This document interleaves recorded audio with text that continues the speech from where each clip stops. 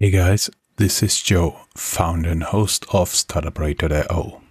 As you guys may already know, I've run this podcast full-time since January 2021.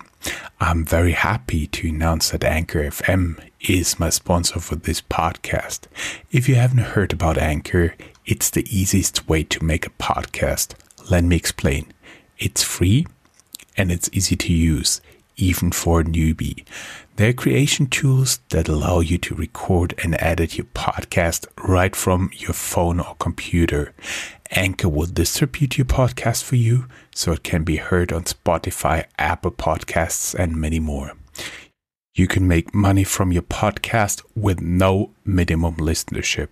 It's everything you need to make a podcast in one place. Download the free Anchor app or go to anchor.fm to get started.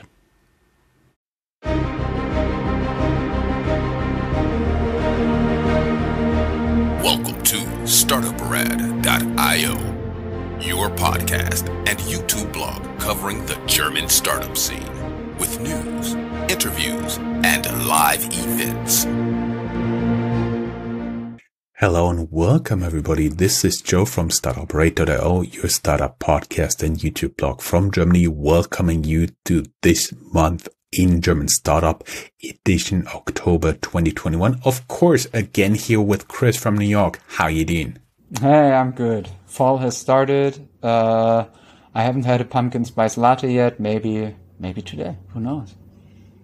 I actually haven't had a pumpkin spice latte, like a real one as well, but I got a present, the pumpkin spice syrup, so I can make a fake pumpkin spice latte. For everybody listening to this or watching this, we recorded this news episode on October 25th.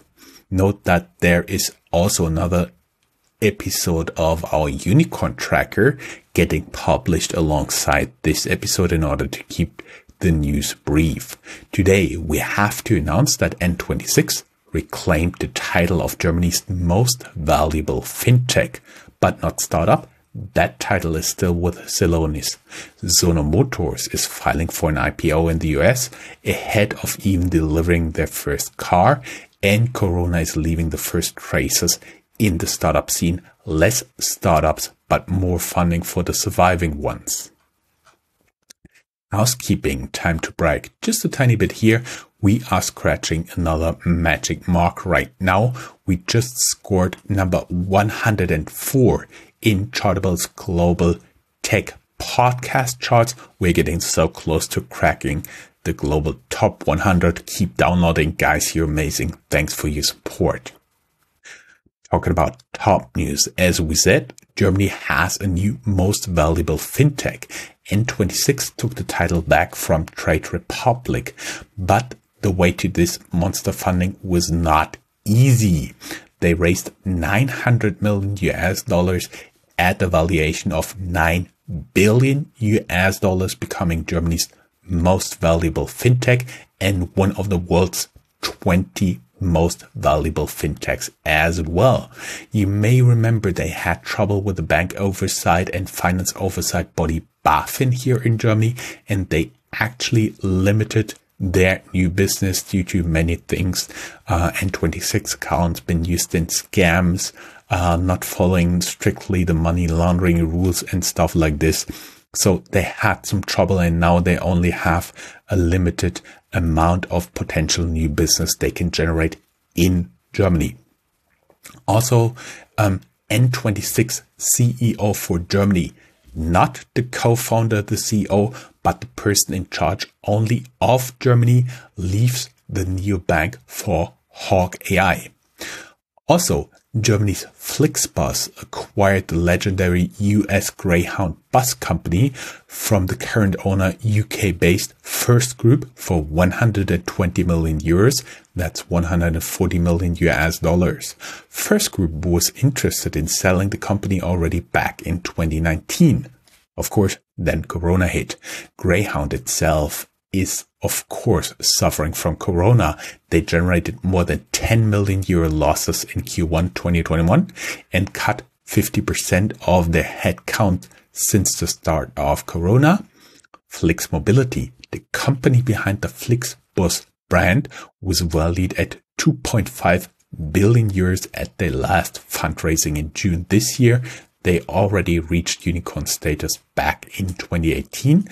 And since this is the second time we are trying to record this because we got completely kicked out of the internet and then Chris experienced some difficulties, we already told our audience, or we should tell our audience, that Flixbus here in Germany, even though it's called Flixbus, even though there are a lot of buses driving around in their branding, in the logo with the colors and all that stuff, in Germany, the company doesn't own even one bus. They are just the mobility platform, and small entrepreneurs own one or more buses, and they are franchisees of Flixbus. They are working for them. So they don't own any buses within Germany, but they changed strategy abroad, and this is one of the places they are doing this. Chris, what's your experience with Greyhound?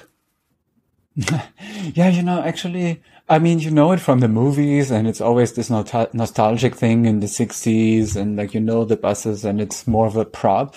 I think I probably took Greyhounds once or twice. I usually go with either more luxurious buses or even cheaper buses, Megabus, but also Megabus. And I think either Mega or Bolt Bus is one of the brands that also belongs to the Greyhound brand. It's not great. I have to admit, I personally also took Greyhound buses back when I was an undergrad student because they're cheap. And for the very simple reason, the place where I went to college was only served by Greyhound and a subsidiary of American Airlines. So that have been my two choices. Christian. Definitely a place, though, where you can learn a lot from about the country. You meet all walks of people. Yeah, really and good. Talking about learning about the country, you take the ecosystem, right?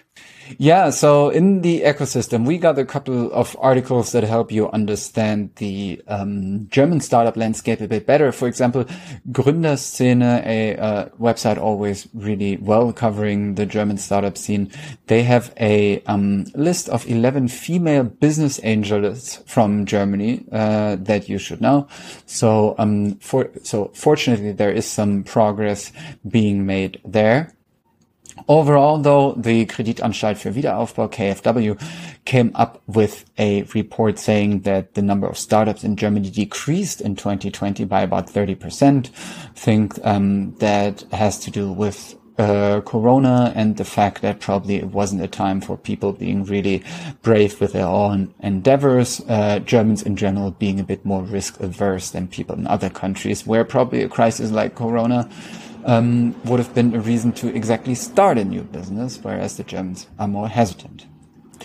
We got news that Germany is going to mine lithium under the Erzgebirge in Saxony, which is like a mid-range mountain range. But it's still an interesting story, I thought, because the white gold there, lithium, is used in batteries, notebooks, tablets, smartphones, basically everywhere.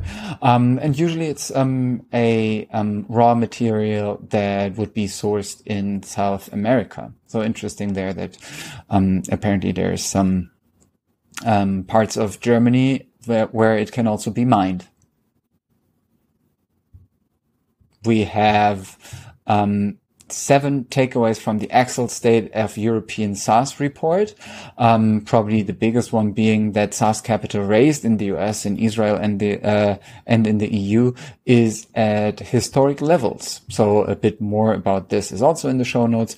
And we are, as always, not just looking at Berlin and Frankfurt, but also at other parts of Germany. And there we also have a little list of surprising parts of Germany where new businesses are blooming. And among them is a city called Leverkusen, which is also the headquarters of Bayer, Marburg in Hesse, and the Main-Taunus-Kreis, where you live, just outside of Frankfurt. And which makes us also move on to the hubs. Yes, and we should tell the people you are contractually obliged to have a New York siren in the background If that is not waiting. happening, you are Still owing waiting. me a donut. As we said, talking about hubs, Frankfurt here. FreshBooks, the Canadian unicorn, acquires Fastbill to boost growth in Canada. No purchase price was published, but according to our information, a large share was paid in FreshBooks shares. The price could be in the range of 100 million euros, meaning 75 to 120 million euros, depending on the multiple and the actual revenue. Former C-level executives of Frankfurt-listed evergreen VC fund FinLab had differences with the former majority stakeholder. Now they want to use their connection to raise their own VC fund. And a developing story. Bitcoin miner Northern Data forecasted 120 million euro revenues and delayed the publication of the numbers. Keep in mind they are listed. Then they published the numbers and came out with 16.4 million revenues, less than 20% of the forecast. Of course, finance oversight BaFin filed charges, and we'll keep you updated on this story. Christian, I do believe you have a soft spot for Heidelberg, right? Oh, there's a siren. I heard the siren. There you go. Boom, boom, boom. So yeah, Heidelberg, I haven't been that often, but it's on a lot of tourist lists, obviously. And it's a lot of like Germany in a nutshell that you would expect if you come to Germany. And it's in, Baden-Württemberg, the state where I used to live.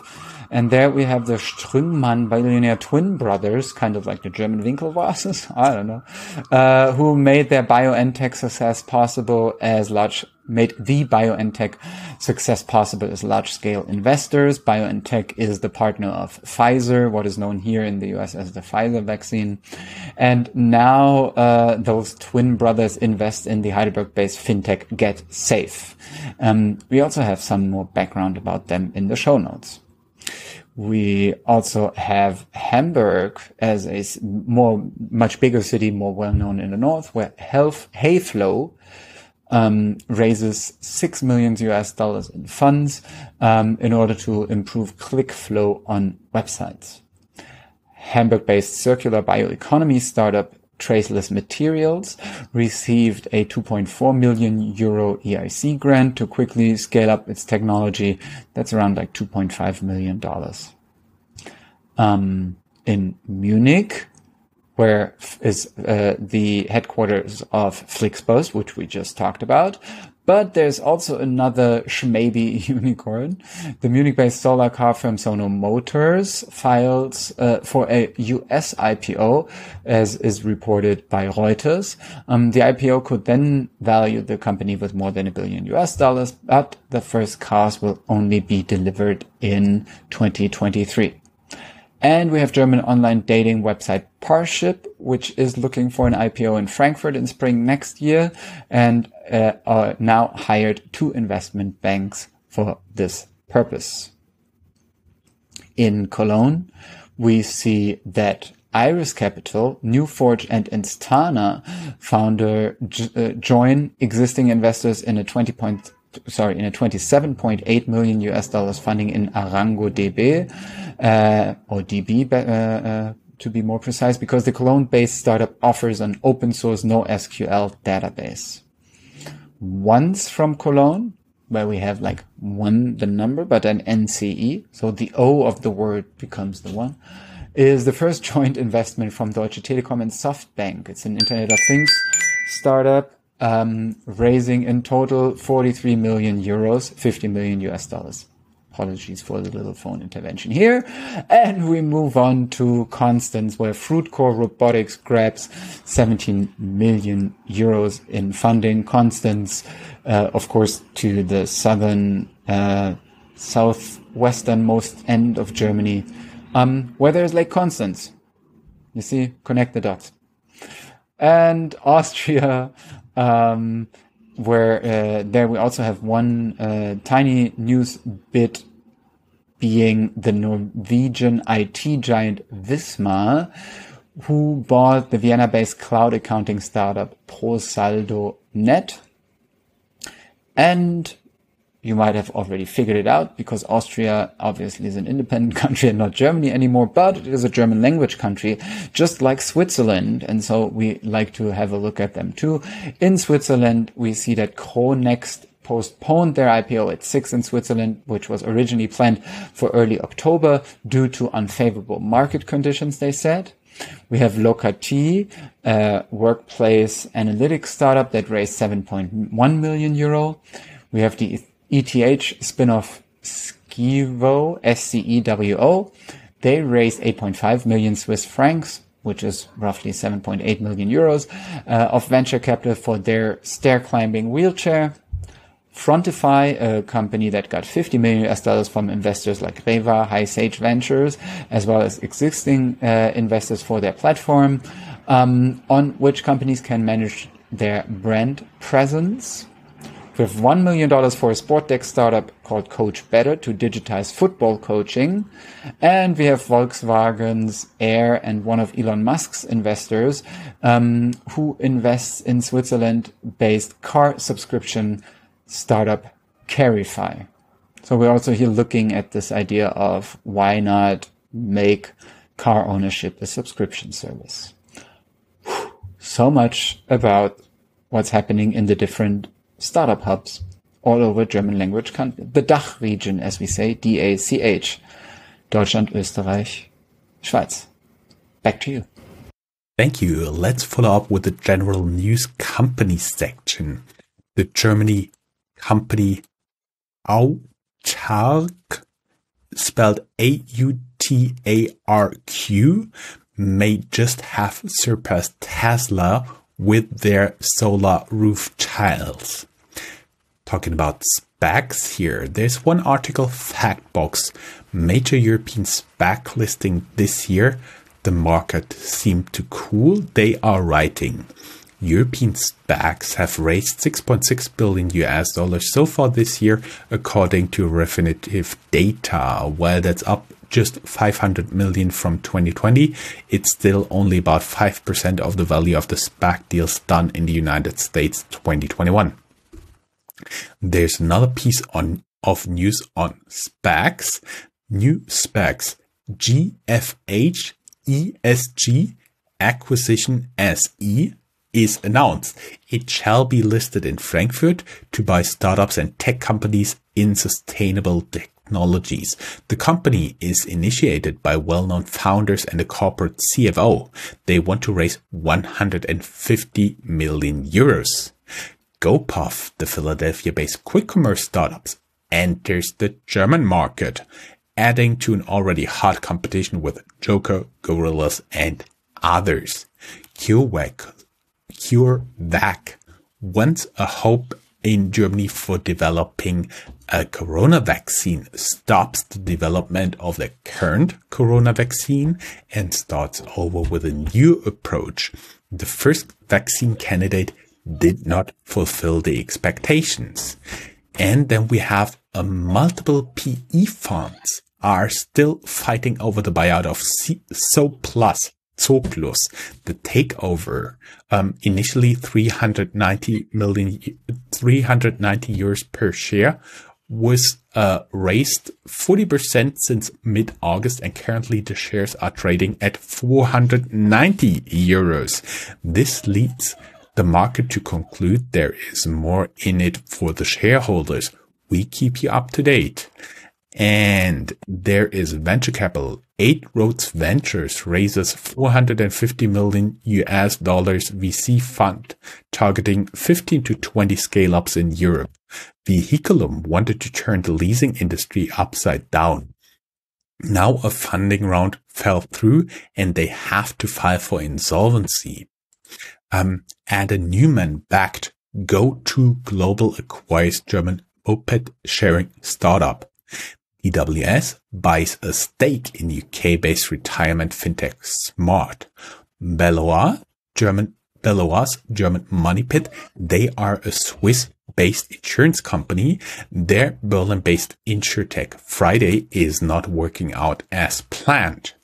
There's a little bit of sad news. A helicopter crash kills the founder of August Intelligence. The startup in the center of the Amthor affair involved questionable lobbying by a member of the German parliament, the Mr. Amthor, and he was lobbying for August intelligence. Very selected fundraisings, really a very, very small selection. Inkit books 59 million euros investment. Germany's construction tech startup Schüttfix raises 43.1 million. And factoring fintech Billy raises 86 million euros. That's 100 million US dollars, tripling their valuation. Adding to that, they also have from their partners Magerkurt Volksbank, Raisin and Warengold a 170 million euro line of credit. And finally, Landesbank Berlin issued more than 1 million credit cards for Amazon's German customers. Now it appears the bank shifts strategy and ends the cooperation. Chris, it was as always a pleasure working with you. There are some articles in Stay Ahead of the Curve, and we will be back next month. Hey Chris, as always, it was a pleasure working with you. I think we meet again shortly before Thanksgiving, and then we publish the next November news on Thanksgiving Day. How would you like that? Let's do that. The pleasure would be all mine. Great. Thanks, Chris.